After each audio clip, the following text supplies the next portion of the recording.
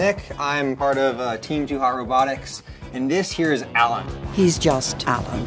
Alan was originally designed to be part of the Ken and Barbie multi, and it started back last year when the rules around multis were a little bit different. There was a little bit more weight, and with this robot being a little overweight to be a 22-pound multi, I said, screw it, let's just make it a full 30. Very slow moving, but boy, that must be a powerful spinner on that robot. It's a dual vertical spinner. We got a big one in the front and a little guy in the back.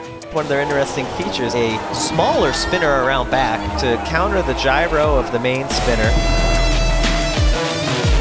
You said that you work with humanoid robots. What's the difference between working with those kind of bots versus combat robotics? Those robots are meant to be helpful. Their primary use case is them in warehouses. I spend a lot of time traveling to warehouses and other material handling industries to set up these robots. Another thing is that these don't fall over, which is really nice. Because one of the most frustrating things about humanoids is that whenever they fall, you have to check them out fully. Like, oh, is this motor bad? Is the gearbox now bad? And then they'll have to get repaired in a much similar way that a combat robotic might be repaired after it gets roof-shotted. Alan, are you ready? Fight, robots, fight! Oh, there it is, big hits! Oh, and now they're interlocked! The TPU frame on Tsunami is wrapped around the weapon on Alan.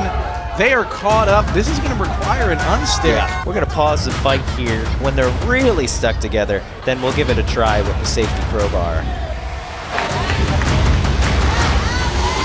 You can see Tsunami's own armor is sucked into their weapon right now, and maybe why it's not spinning. And it just stays in place. Look at that! Into what the a thing. Perfect place to put your opponent when you want to win. And a round of applause from the crowd. They appreciate the precision